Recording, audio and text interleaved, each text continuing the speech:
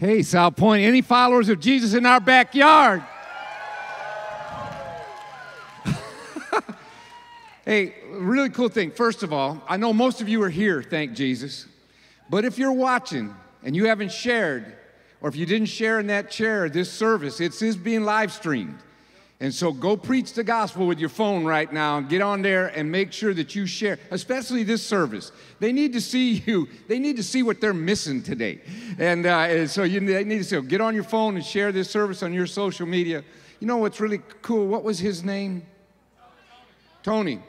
Tony this morning is here for the first time, I think. Maybe not the first time. First time ever. Came here, was out early, met some of our guys. Pastor Aaron prayed with him to receive Jesus as Lord this morning. Is that not so cool? How cool is that? I was a little worried that he was going down his first time at church, but he came on. And the Lord helped him. Listen, I want to get rid of this. But I want to welcome all of you that are back since March. Honestly, sincerely, I know some people can't for various reasons be here, but you're here today. I saw some of you. Welcome back. It's great to have you on the property. Really, it is. It's great to have you. Isn't it great to have the rest of our family here today? So thank you. I know I tease everybody all the time about not being here, but I do understand, really, and it's great to have you back. And then I met, and we didn't know in COVID if folks would come if somebody asked them. And my gosh, I have met folk everywhere around here that are here for the first time. I met one fella and some folks that they're with. He said, yeah, this is our first time here. I said, well, who invited you to the big Reach One service? He goes, no one. We were just coming to church here today. We didn't know you were doing this. And so he's getting broke in royal fashion. But welcome to all of you that are guests. And I hope that we can make an amazing experience for you today, that the whole moment is incredible. Hey, look, before I get into my message, and it's brief. I know there's birds flying around and cars on the highway and children, and we're outside. And so I'm gonna be brief, but I'm gonna be amazing. All right, and but before I do, I just want to tell you that I have decided, and I want you to just think about this with me, to consider this. I have decided to join the cancel culture. I decided it's time for us to join the cancel culture. And let me tell you what the cancel culture is if you're not aware of it. It's a group of people with influence and power who have decided to use their influence and power to work to cut off resources from others that they don't like their agenda. And then they try to get other people to join them in cutting off those sources of resources so that that agenda ceases to exist. That's the cancer culture out there. And I thought, you know, it's kind of driving me crazy to talk about all that kind of stuff or even think about all this stuff, except for one thing. I thought, I'm joining that culture. I want you to join me this morning in canceling the devil and all that he's trying to do in the earth. We need to quit giving him our time, and we need to quit giving him our resources. We need to quit giving them our emotions. I want to cancel all the evil rhetoric out there that is bringing contempt and hatred for brothers and sisters all over our nation. I want to call a cancellation on it in Jesus' name. I want you to join me in that. Amen? It is time for that to stop. Quit giving it your time. Quit giving it your resources. Quit giving it your emotions. Quit giving it any kind of attention. Cancel it. Starve it out in the name of Jesus. Amen? Now, I also want to cancel all of the Scrooge spirit that has somehow entered America. The Scrooge spirit that is anti-Christmas. And they're using all kinds of words with ism on the end of it to cancel Christmas. Well, I'm canceling you. If you are a Scrooge spirit with anti-Christmas, we are calling out a cancellation on that in Jesus' name. Amen? Throw some lights on your house and make your house smile in your neighborhood. Get a nativity scene and preach Jesus from your front yard. It's time. I'm canceling that Scrooge spirit. Who's going to join me in this cancellation this morning? All right, let's get into this Bible a little bit and think about this. I want to set it up for you the best I can.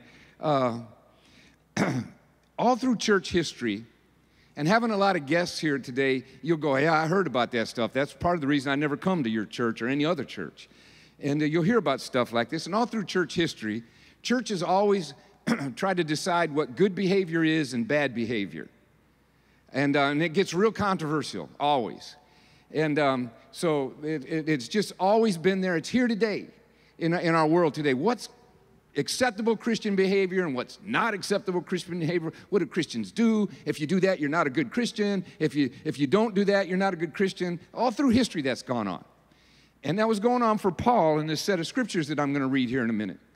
Paul had seen a church be born into existence in Rome. The Roman church was filled with Gentiles and Jews. So it was filled with real religious people and people who weren't religious at all. So when they started having their church services and building their new young church, they would say, we're going to behave this way. And then people that were there going, no, no, no, you can't behave that way. And then they would throw on the big thing. They would go, and if you're going to act that way, you're not a good Christian. Anybody know what I'm talking about? All through church history, churches wrestled with that, and we're going to wrestle with it until Jesus returns. All right, so they were trying to figure out, can you eat this if you go to the party? And, is it okay to eat that? Is it okay to drink this? And then some people would show up to the function and go, you can't eat and drink that here. Or if you eat and drink that, you're saying something that you don't really want to say. And there was this big argument that broke out in the church in Rome over what you could eat and what you could drink. All right, now there's a verse I have that's a little bit of fun for me because I received a little bit of backlash last week about vegans. And I slipped. I meant to say that eating vegan food was weird, but somehow I let the word idiot come out of my mouth, and I want to apologize for that right now because somebody called me up and I said, I heard you call me an idiot. I said, no, I said it was weird. He goes, I just listened to it, and you said I'm an idiot. I said, you know what? You're right. I'm sorry. I do think you're an idiot, but I meant to say that you're weird, all right? And so I want to apologize for that right now. And so I do want to apologize to all you vegans and that I might have said something I didn't mean to say to you in that moment of time. But look at this verse. Look on the screens there if you don't have your Bible with you. Romans chapter 4, verses 1 through 2. Here's what it says. As for the one who is weak in faith, welcome him, but not to quarrel over opinions. That's a lot of what happens in church history. They're quarreling over opinions, not the Bible.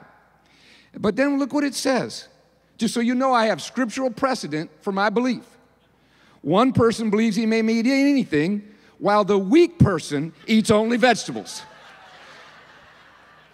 It's right there in the Holy Script of God. You're weak if you only eat vegetables. I can't help it. That's where I get this. It's founded in the solid word of the living God. And everybody who believes you should eat meat said,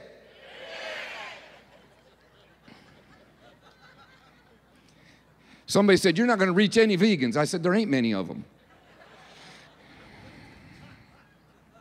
You know, we have an illustration of that now, and we'll jump into the scripture in Romans 14. So if you're at Romans 14, stay there. And we have a precedent for that today, though. You know what? It's behavior. It's behavior. You ready? We all go through it. Should you wear a mask or should you not wear a mask? There are people in Christianity who go, if you wear that mask, you're not showing faith. There are people that are saying if you don't wear that mask, you're showing imprudence. And I have seen Christians get in fights over masks, whether to wear a mask or not wear a mask. That is what was happening in Rome. They were fighting over something that was valid. There was a genuine concern about it. But they were fighting over it. I know right now you're going, which way were you, Russ? Well, I'm going to do what Paul did. Because Paul took it and said, look, I'm not going to tell you which one is right, if you should eat that or drink that when you're together. I'm not going to say which one is right, and I'm not going to say which one is right about the mask. Paul said, I want to show you a higher way of thinking. I want to show you a transcendent way of thinking when you get to these behavioral issues. He said, because the kingdom of God, verse 17, the kingdom of God is not eating and drinking. It's not mask or no mask. The kingdom of God is not that. Those are opinions. Those are issues. Those are things you're going to have to wrestle with and walk your way through as the church of the living God. But the kingdom of God is not that. The kingdom of God is righteousness and peace and joy in the Holy Spirit. So he's talking about a transcendent way of thinking. So what I'm going to do is take a very complicated verse. To do that theologically correct, I need about 2 hours. All right? And our food's going to get cold, and how many of you don't want that to happen? All right? Me either. And so I'm going to extrapolate out deep concepts to practical applications to where they are right now today. A lot of times when somebody starts with the practical application and doesn't prove from Scripture why they believe that, there's a right to be suspicious. But I need you to give me some trust today that I understand what righteousness is theologically, I understand what peace is theologically, and I understand what joy in the Holy Spirit is theologically. But there's a practical application that means a lot to us today, and I give it 3 terms. I'm going to put them on the screen. Look at the screen right now. There's 3 things. 1, in the kingdom of heaven, Paul says, things are right. Quote unquote right. I'm going to explain that. Things are right. Number 2, in the kingdom of heaven, fear does not have the last word. And number 3, there is a bright expectation for the future. That's what he's saying. In righteousness, peace, and joy in the Holy Spirit, he's saying things are right, quote unquote. Now, I'm going to explain that. He said that fear does not have the last word. We need to hear that today, and everybody said. And there is a bright expectation for the future. So let's jump into them one at a time. Let's go to the first one. Things are right. Now, if I jump off this stage right now head first and say, I'll be right back, you're going to go, that ain't right. Because you're going to go, Russ, you jump off that stage head first. Not only will you not be back, we may never hear from you again. Because that doesn't make any sense. It doesn't make any sense for me to say I'm going to jump off head first and then get back up here and just talk to you like nothing happened. It is the absolute loss of all common sense. In the kingdom of heaven, Jesus says, Paul is saying, things make sense. There are laws that you rule by and move by and live by, and those laws make sense of life. They are laws that make sense. In the kingdom of God, things are right. And in our world, things ain't right. Things are not right. I would say this is my word for behavior in our world today, irrational. It's like they've lost, you're going, wait a minute, that doesn't, and I'm not going to go into any issues or anything like that. Just think about a lot of the things that you know about, people are talking about, you're going, what? That doesn't make any sense. And it's because people decide what's right and wrong, all right, basically by how it feels. Number 1, how it feels. How's it feel? We're big on that in America. How's it feel? Does it feel good? Then it's right. Does it feel bad? Then it's wrong. Everybody, are you hearing me out there? So it's how's it feel? The second thing is, what is its immediate impact? Its immediate impact on the situation. Not long term. Don't think any farther than this. Just what's the immediate impact? If the immediate impact is good, then it's good. Everybody hearing me? All right, number 3 is the next way we choose what's right and wrong. What's everybody else say? I haven't sat around and thought about it much, so what's pretty much the majority of folks say is right and wrong? This is what we call, last time I'm going to use any big terms, all right, in an outside service. This is what we call moral relativism. It's a way of deciding what is right and what's wrong that will get you into the chaos that our country is in right now.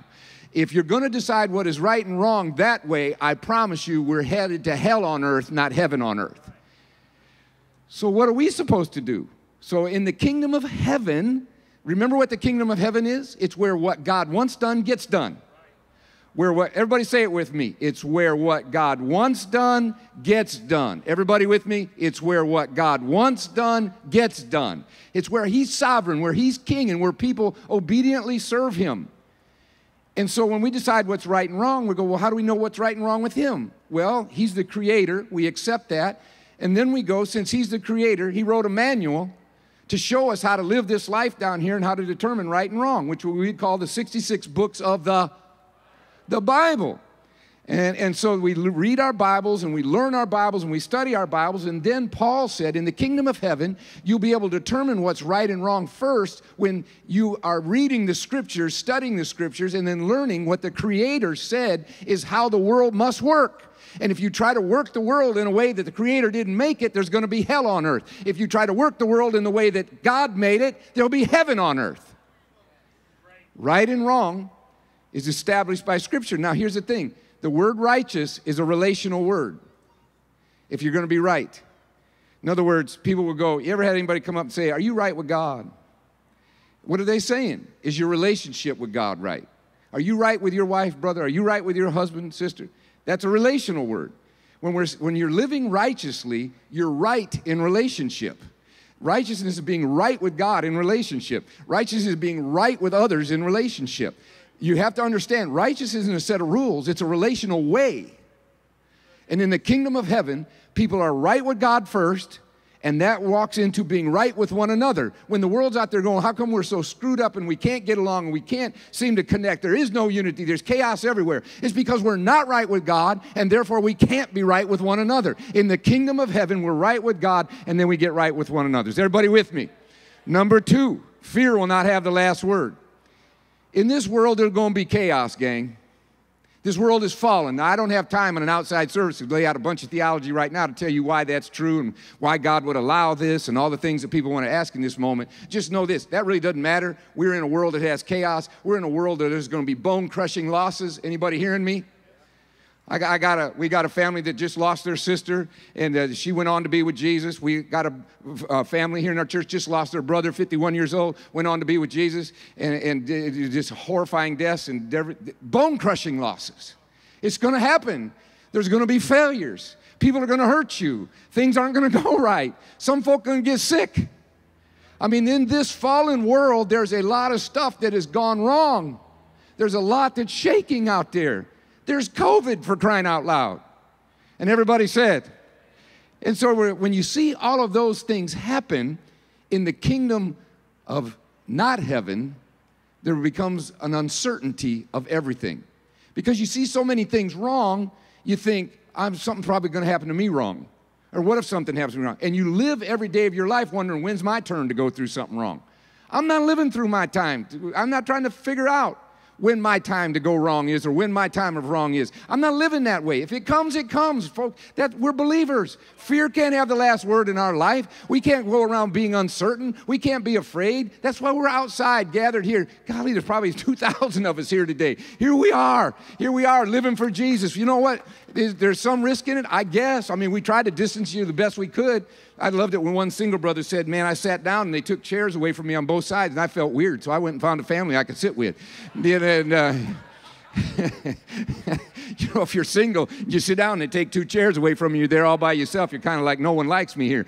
And so he found a family that liked him. Hallelujah, smart guy. And need to find a woman, though.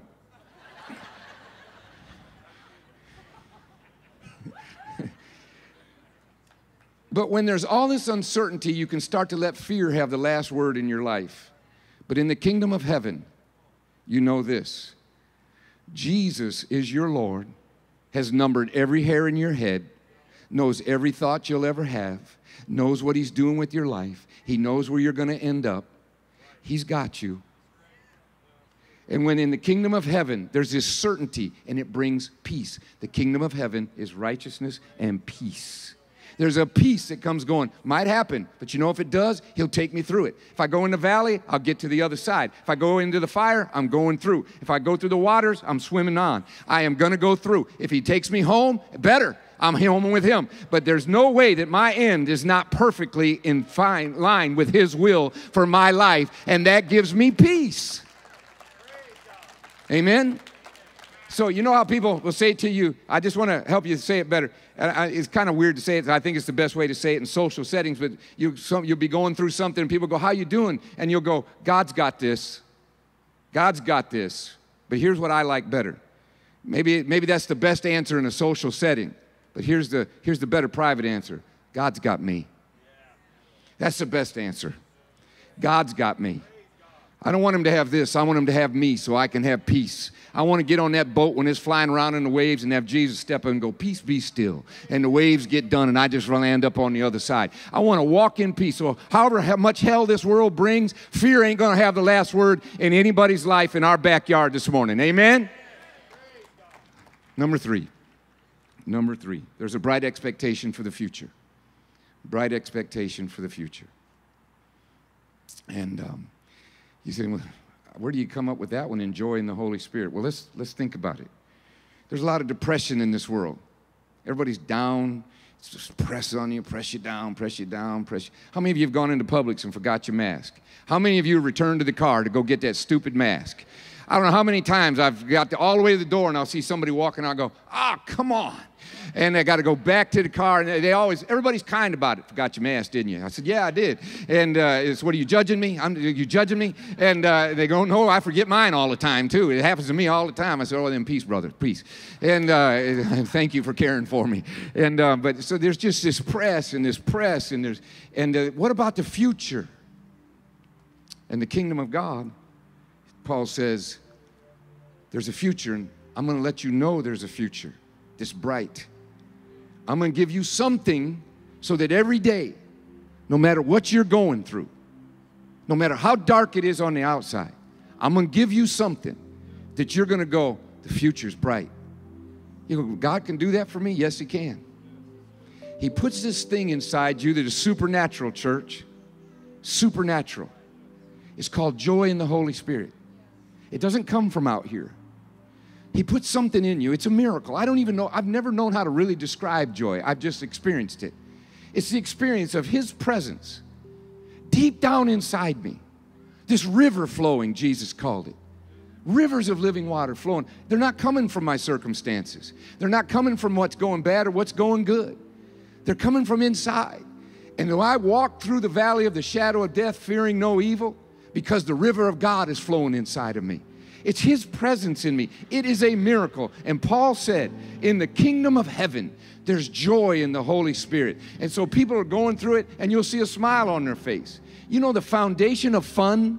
You know what the foundation is fun? We say, it's actually, I hope it's not heresy, but we say all the time, fun is a worship word, but we have a big thing behind that needs to be explained. We don't think just having fun is fun.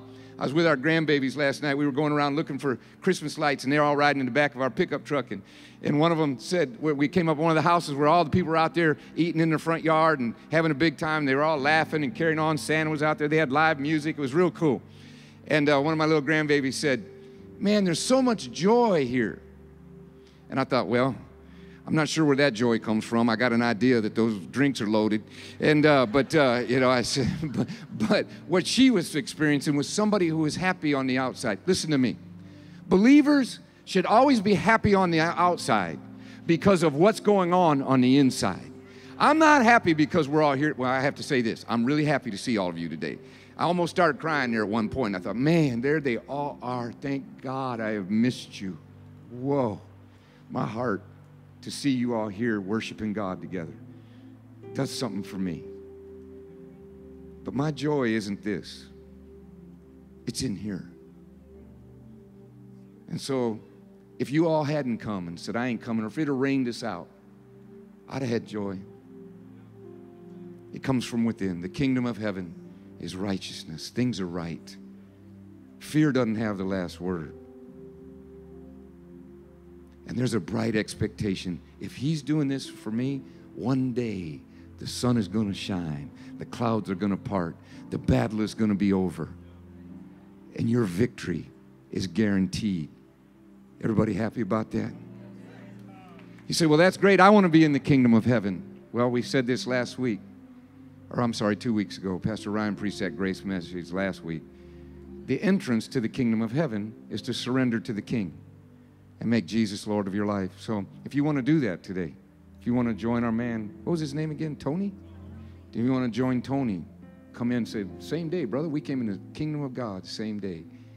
You want to join him, you're here today. Somebody asks you, go, man, I wish I could live like that. You can, but you got to make Jesus Lord. He's got to be king for the kingdom to work. He's got to be king. You got to crown him king. You need a savior. You can't be your own savior. You can't get there on your own. It won't work. You can't do it. You can't get good enough. We actually don't think we're better than you, believe it or not. We're talking about not being good enough. We've gotten saved and gotten our lives living in the kingdom, struggling, just like you, fighting. We're not better than you, my friend. You say, you're born again. You're one of those Christians. I ain't. That doesn't make us better than you, just better off. So glad you're here. And maybe Jesus brought you here today for this moment right here. I'm going to pray a prayer. And then I'm going to ask you to pray it with me, everybody in this room. But if you prayed a room, there's habit, everybody in our backyard, to pray this prayer. But if you're sitting out there going, I'm praying this for me. Others that know Jesus already are praying it for you. But you're going to be praying it for you, yourself. You pray it with all your heart. Simple little prayer. And if you mean this, Jesus is going to save you sitting right in that chair. And you'll have entrance into the kingdom of heaven. And then we're going to show you how to walk this thing out so you can have the life Paul was talking about. Righteousness, peace, and joy in the Holy Spirit. So everybody in the room, if you'll bow your heads and pray this prayer with me. Room. I keep saying room. Outside in our backyard. Lord Jesus, I need a Savior. I need you, Lord. I give the best I can my life to you. I surrender. Forgive me. Cleanse me. Welcome me into your family. And then teach me how to live into the kingdom. I'm yours forever. In Jesus' name. Amen. Now keep your heads bowed. Keep your heads bowed. No one looking around. All right, no one looking around. But if you're here and you just prayed that prayer for you, I'm not going to have you come to the front. I'm not going to embarrass you. I'm not going to have you stand up. This is the only thing you're going to do. Would you lift your hand so I'll know? You say, I prayed that prayer. Lift it real high this morning and say, I made Jesus Lord of my life. All over. All over. Just keep them up for just a second so I can find you. It's a big crowd.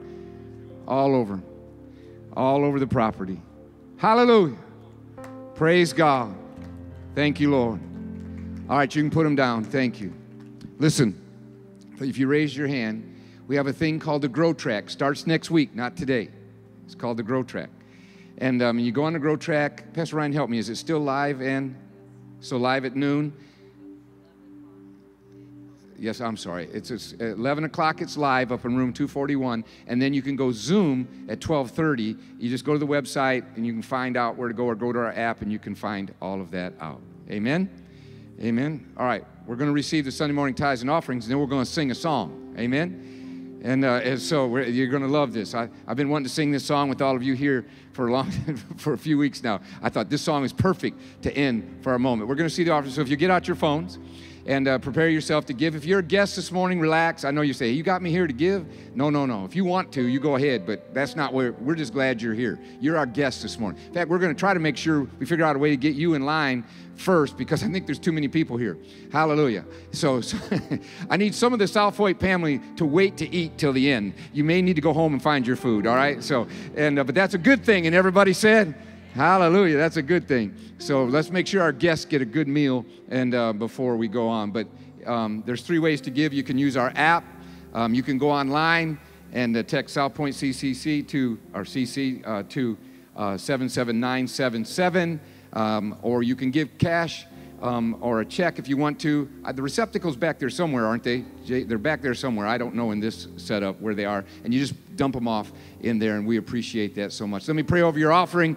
And then we're going to set up and have a time to give God praise for all that he's doing for us. Then Jason's going to lead us into the next part of this. We're going to get some food and fellowship. And just in case I don't know if they do, but these chairs, once we're done, these chairs are your things to eat with if you want. You go get them and take them wherever you want, not home. Not home, but you can move them all around the property, circle up with the people you want to be with. The tents are back there if you want to sit at tables with your family.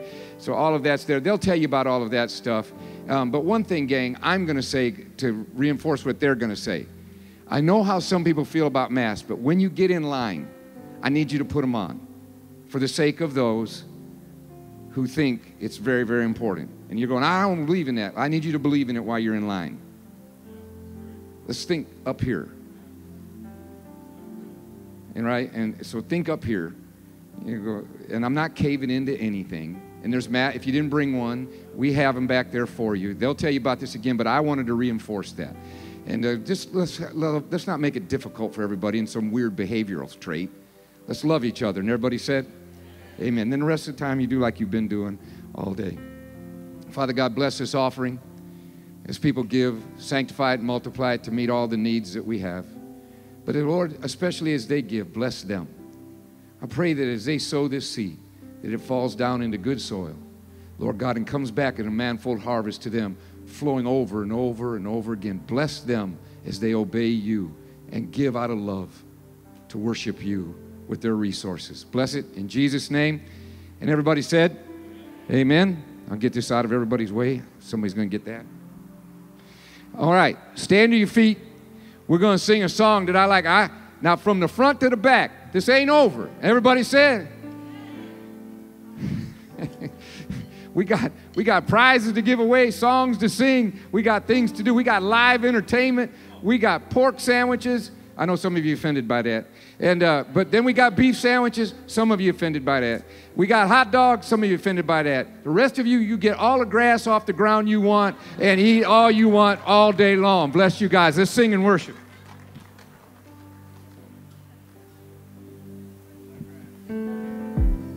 Man, wasn't that a good word? Isn't it good to be under the sky worshiping together? We worship you. We worship you. Why don't you just go ahead and just start worshiping him right now, wherever you are. Just tell him great things about himself. There's no one like you, Jesus. There's no one like you, Jesus. Oh, thank you, Lord, for your kingdom. Yes, we worship you. We worship you.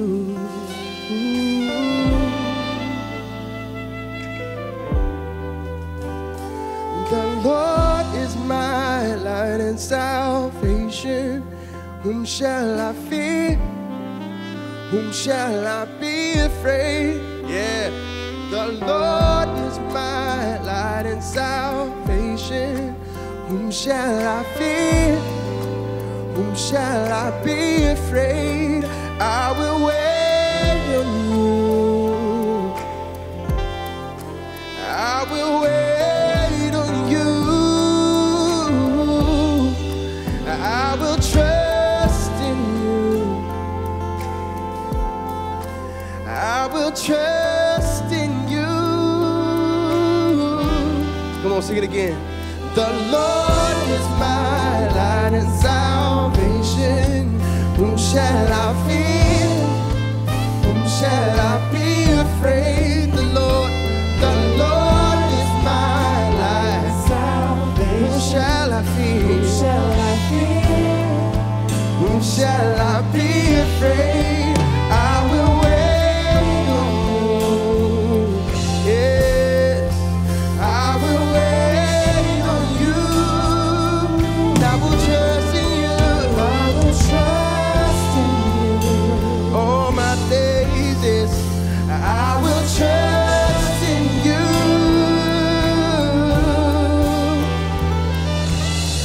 I will remain confident in this. I will see the goodness of the Lord. Come on, I hear you. I will remain confident in this. I will see the goodness of the Lord. The Lord is my light and salvation. Whom shall I fear? Hey, whom shall I be afraid? The Lord is my light and salvation. Whom shall I fear? Oh, whom shall I be afraid? I will wait on you. I will wait on you. Yeah, I will wait on you. And I will trust in you. I will trust. Jesus, I will trust you. I will trust in you. Come on, right now. Let's let the enemy know. I will remain confident in this. I will see the goodness of the Lord. Come on, church. I will remain confident in this. I will see the goodness of the Lord.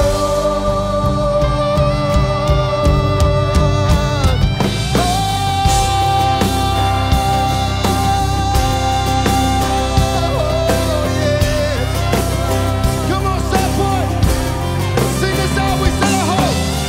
We set our hope on you. We set our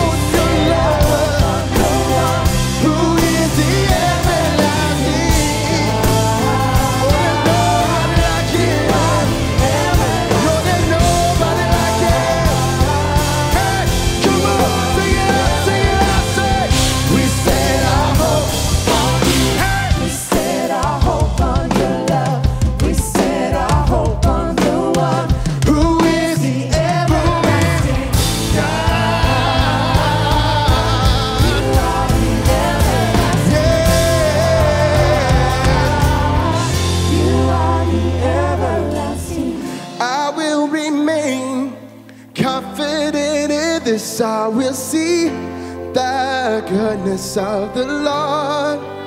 Come on, church, sing out again.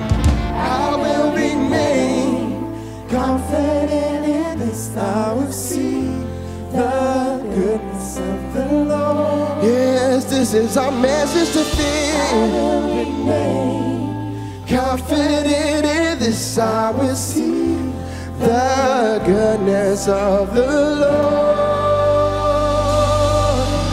Come on, give him a praise. Come on, give him a shout. Give him a shout. Hang on, hang on, hang on, hang on, hang on. Hang on, hang on. Y'all, we outside.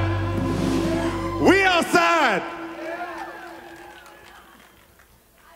There's no ceiling. So I don't know about you, but I was curious. I was wondering, how loud could we get? I don't know. We've never done this. Do you kind of want to know? I want to know. I want to know what a righteous, holy people sound like praising their king with no restraints. With no restraints. So I'm going to count to 3. Can we just give the biggest praise that we could? That we can? Can we do that? Can we do that? I need to hear it all the way in the back. Can we do that? Can we do that? 1, 2, 3, praise it!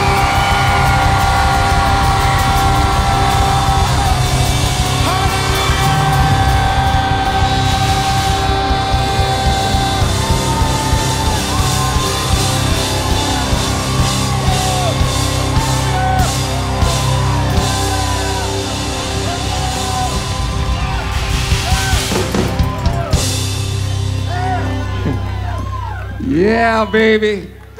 Take that, COVID-19. I want to make sure I'm not going to do names. I can't. Literally, it's somewhere in the hundreds. It's over 100. But there are people that have prepared 1,250 box lunches.